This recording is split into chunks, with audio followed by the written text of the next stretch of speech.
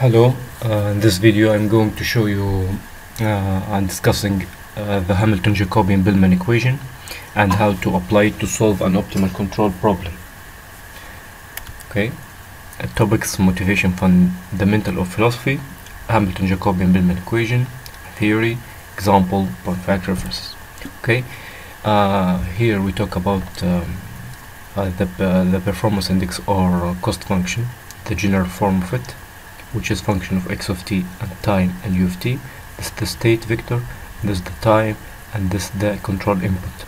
So we have a terminal part and we have a trajectory part. The terminal part is only function of final state and final time, but the trajectory part, which is actually it's a function of time and control input and the state. Okay, the fundamental theorem of optimization: any part of this optimal path is an optimal. For example, this one, if we talk about a minimization problem, the cost function of the top one is less than the cost function of the bottom, this one. So any slice of it, any slice, for example from A to C, I mean the first one here, any slice of it is an optimal as itself, or any part of it, It is very important theory. Okay, motivation of this Hamilton-Jacobi-Bellman equation: we need to obtain the solution for state feedback problem. This is a general form of state feedback problem in linear control system. We have u equal minus k x, which is linear combination of these two. We know from classical control techniques and modern control, for linear system, we know how to get k, because u equal minus kx, through very famous technique called pole placement technique. And the classical control technique and modern control technique, there's two techniques for finding this k, which is pole placement technique and Lyapunov technique for optimality. Okay, so both these two techniques, just finding this gain matrix k, which is times x, which is linear combination of these two. But now we need to use Hamilton-Jacobi-Bellman equation to find a non-linear combination from x to k. For example, x squared times so and something like that. It will be a non-linear combination of these two, not linear, not limited to linear system. Okay, just a quick review for the comparison between these two. This is the classical control technique.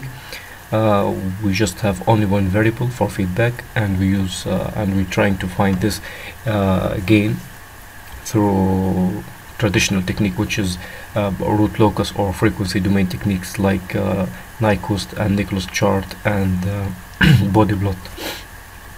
And just we need only one variable for feedback, and we are only interested only one variable. But for modern control, we use state space form here, so we need all the states for the feedback. Okay, in modern control, the system should be in state space form. The system should be observable and controllable, and in case it's observable and controllable, we need all the states for the feedback. So it may be not possible to make all the states available for feedback, so we need to design, in some cases we need to design an observer, a stochastic observer or linear observers to observe all the states, and it will be available for feedback. Okay, so as I said, the Hamilton-Jacobi-Bellman equation, we need to use this technique to find u as a non-linear combination or linear combination between x of x, linear combination of x times some gains. Okay, here we need to talk an optimal control problem. We need to minimize this cost function or performance index subject to this condition and to satisfy this boundary condition, and we need to find u, which is admissible to minimize this cost function. And at the same time, if we apply u, the control input, to the system, we got a trajectory for x of t which is admissible, and we satisfy these cases. Okay, First, we assume that we have U star, which is the optimal control, which minimizes J, the performance index, which is minimized this one. We find U that minimizes J, and of course if we have U, so we got X star. If we have U star, we get X star, because when we apply U to the system, we get X, the whole X. Okay, and the cost function will be function of initial state and initial time. Okay, this J, if we know X star and U star and you apply it to this, so the performance index J will be function of T naught and X naught, and we name it as V. It will be integration from T0 to Tf for the same cost function. Okay, now let me now to split this integration from T0 to plus delta T, and this one T0 to T0 plus delta T to this function, and T0 plus delta T to Tf to the same function.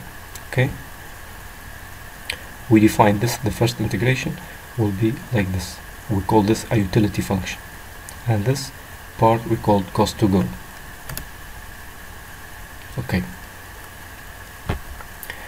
as we talked earlier about the fundamental theorem of optimality, we said any slice of an optimal path is an optimal. So this slice from T naught plus delta T to Tf of this function will be like this, from this definition. From this definition. Okay, this T naught X naught T naught Tf. If we make T naught plus delta T and X of T naught plus delta T, we got here T naught plus delta T for the same function. So from the definition of optimality, any slice of an optimal path is an optimal.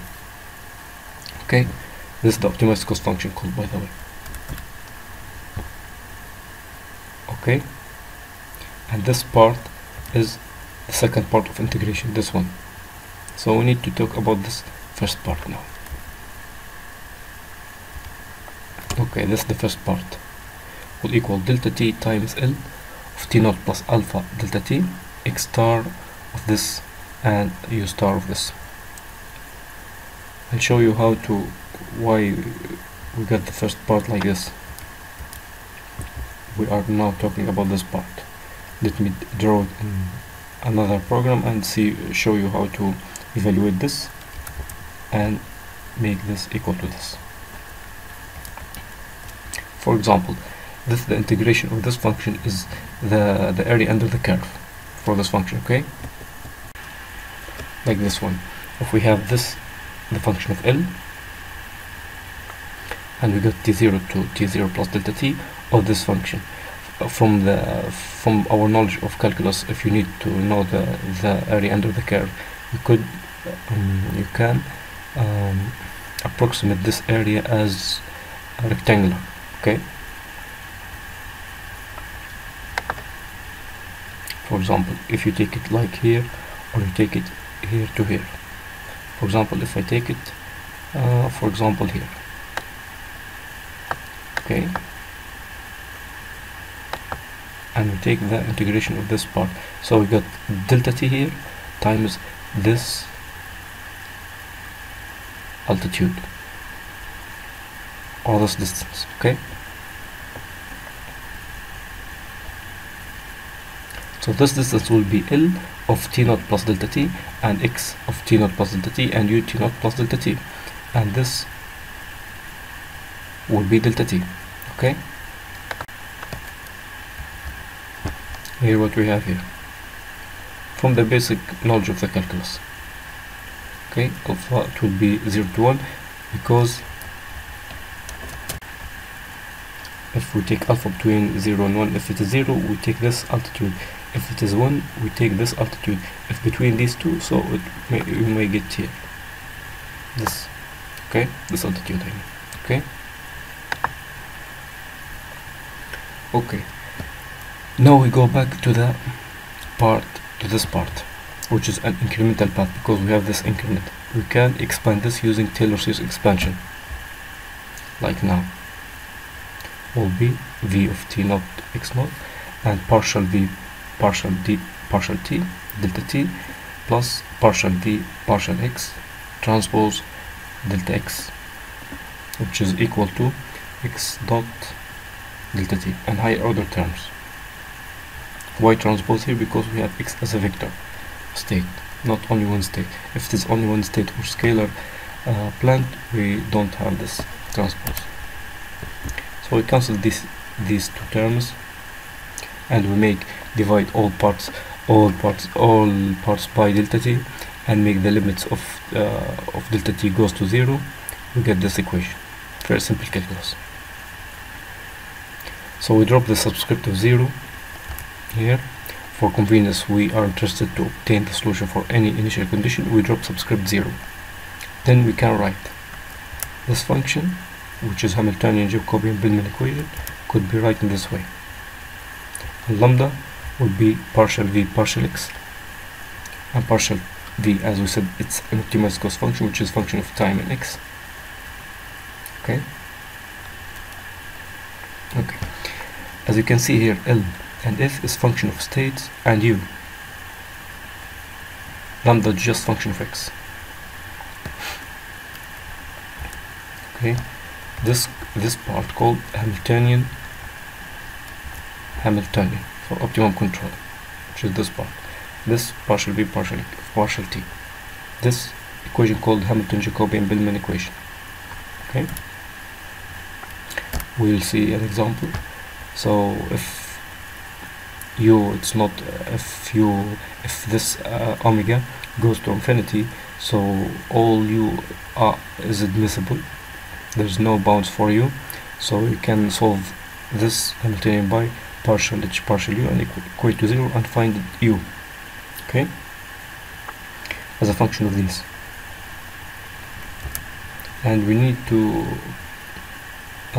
show you this one. If tf goes to infinity, we got dv by dt goes to 0, and this will simplify our equation here.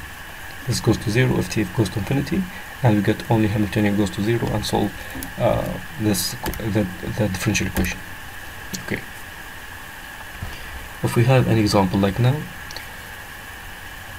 we have j, the performance index will equal to half integration of 0 to f x squared plus u squared dt. This is the performance index or cost function subject to this plant, which is scalar plant, only one state.